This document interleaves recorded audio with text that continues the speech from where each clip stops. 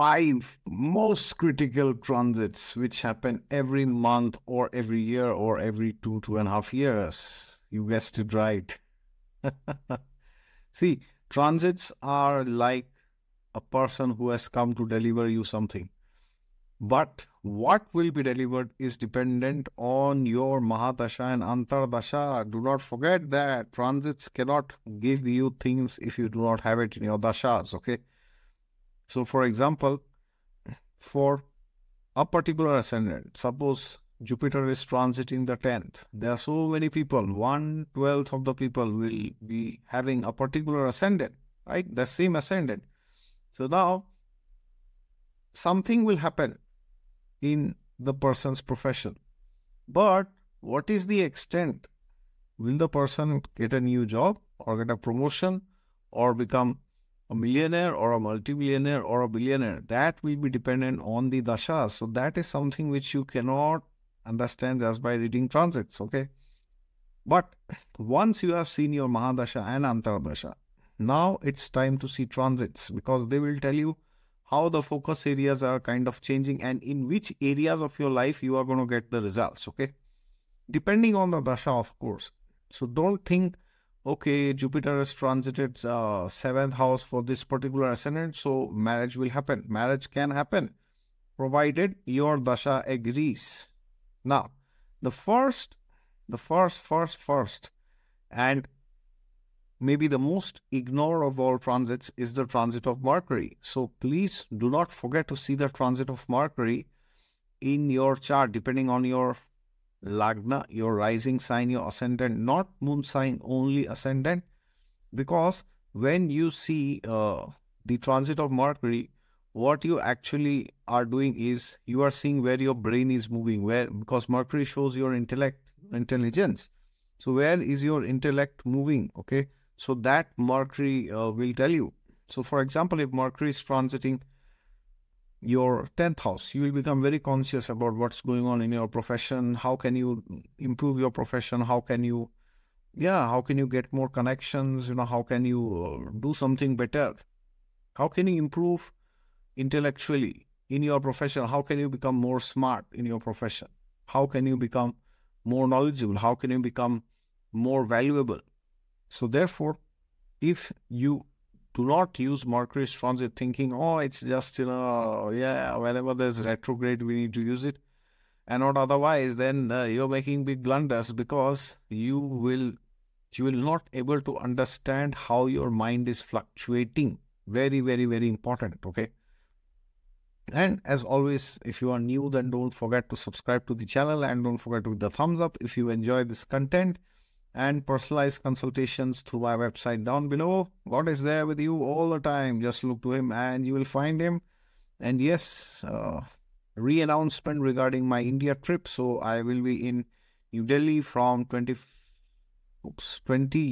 be available from 25th of November till 2nd December. And in Guwahati, I'll be available from 10th of December to 10th of January for consultations. All right. So if you want me to read your chart and meet me personally, then please send an email at exoticastrology@gmail.com and my team will respond to you at the earliest. All right.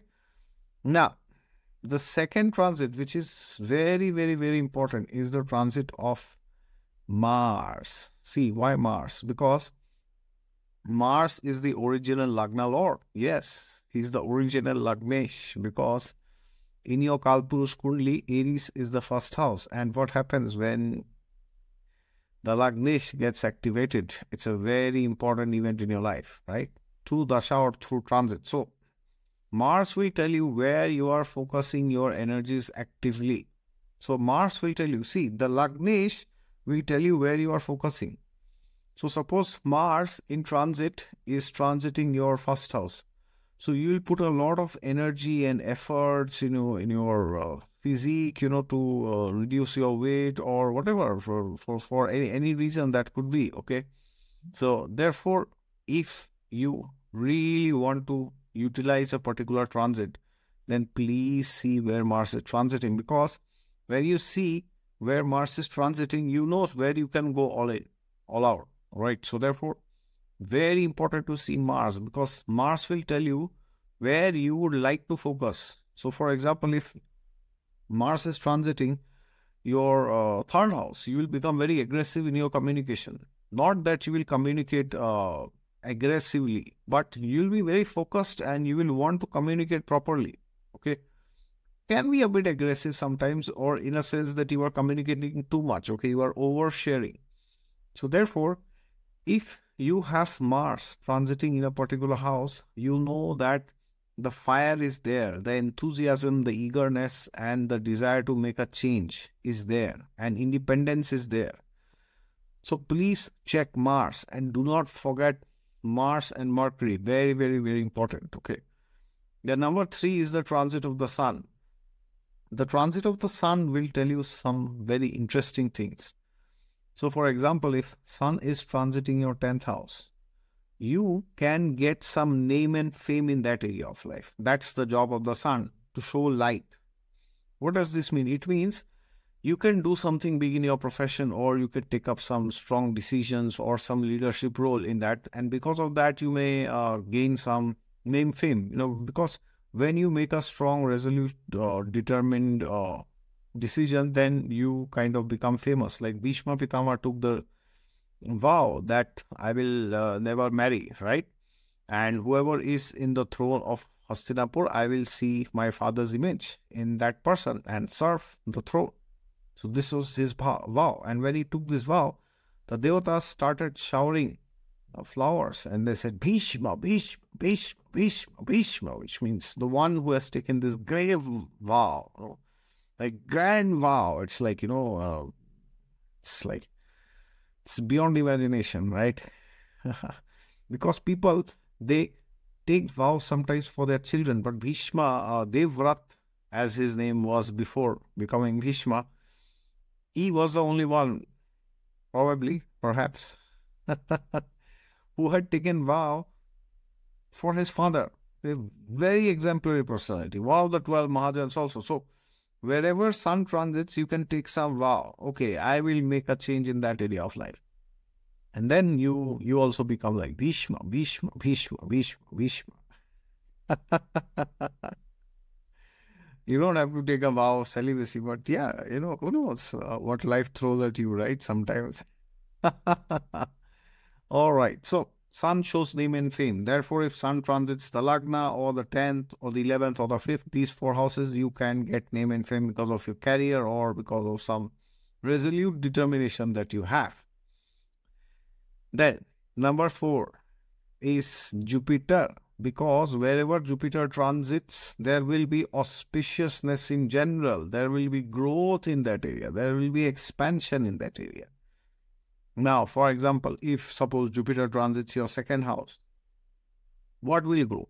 2nd house has, you might get married, you might have children, you might focus on your spouse or children, you might, buy a new house at times, or somebody in a family might buy a new car, something or the other could happen. But if the dasha is indicating 7th house and you are unmarried, you are 25 plus, Deshkal Patra, time, place, circumstances, then you might get married. If you are married and around 25, 28 plus, and your Jupiter transit 2nd and your dasha is indicating 5th house or 11th house, 9th house, then you might have children. Okay. So this is how you will know the same 2nd house, which aspect of it will get activated. That can only be known through the dasha. So now when you have seen this, what happens is Jupiter can tell you some new event or something new can happen in their life, which you have kind of not experienced before, or maybe it does not happen very frequently. Like, for example, getting married. Ideally, it's supposed to happen only once, but even if it happens multiple times, you won't find anybody who has married 100 times, maybe 4 or 5 maximum, and then people give up. Okay. So, and children, you cannot have 100 children. Okay.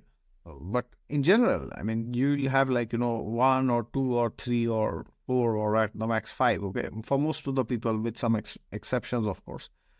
So therefore, Jupiter will tell you God's blessings that will, which blessings of God will manifest in your life. So therefore, wherever Jupiter transits, you will feel that that area of life is a bit better than previous year. Okay, because Jupiter transits for around 12 months. So you'll feel, oh yeah, I got something in this area of life which I did not get before. But again, the extent and the quantity and especially the quality will depend on the dashas. Okay, so don't ignore dashas. And last but not the least, the transit of Saturn, very, very, very important. The transit of Saturn will tell you in which houses you have to work hard in life, where you have to do consistent hard work. But will you get the results after that or not? That the Dasha will tell. That Saturn cannot say. Okay, the transit of Saturn cannot say. So, for example, if your Saturn is transiting the 10th house, so it means you'll have to work more. 2 times, 4 times. You have to work hard. Work. Okay. But will you become successful at the end? Will you get that promotion? Will you get that pay raise? Will you start your business? Or will you gain more followers in Instagram or YouTube? Or your status will increase, or will it be better? That only dashas can say. So if the dashas are indicating Dusthana houses, then it means you are working. Like, it's like the treadmill. You are running in the same place. There's no growth. Okay. But if dashas are indicating good things, then there's phenomenal growth in that area of life. So therefore, wherever Saturn is transiting, you have to understand that that area of life will require special attention. And you will have to give that attention. It's not like, oh, there is requirement of attention and I can just do away with it. No, if you don't pay extra attention, the house and those traits will not function in your life, and you will feel you have lost that part of life. So therefore, it is imperative that wherever Saturn transits in your chart, you understand that it will not happen in one go. It may require 2, 3, 4, 5, or even 10 attempts to do it. So therefore, understand that now I have to work hard, and working hard that's the only option left. So wherever Saturn sits, there are sometimes no two choices, okay? Or even wherever Saturn transits, there are not more than one choice that is given, because the only choice you have is to work hard. That's the only choice. All right. So I hope you like this video on transits, and please let me know which is your favorite transit in the comments, and why do you think that transit is most important. It could be among these 5 or some other transit also. All right. God is there with you all the time. Just look to him and you'll find him. New Delhi dates 25th of November to 2nd of December and 10th December to 10 January next year, Guwahati. All right. exoticastrology@gmail.com for personalized one-to-one consultations. And if you want an online consultation, then exoticastrology.in, the website. All right. Thank you so much. Don't forget to hit the thumbs up and subscribe to the channel if you are new. And see you again. Take care. Jai Siya Ram.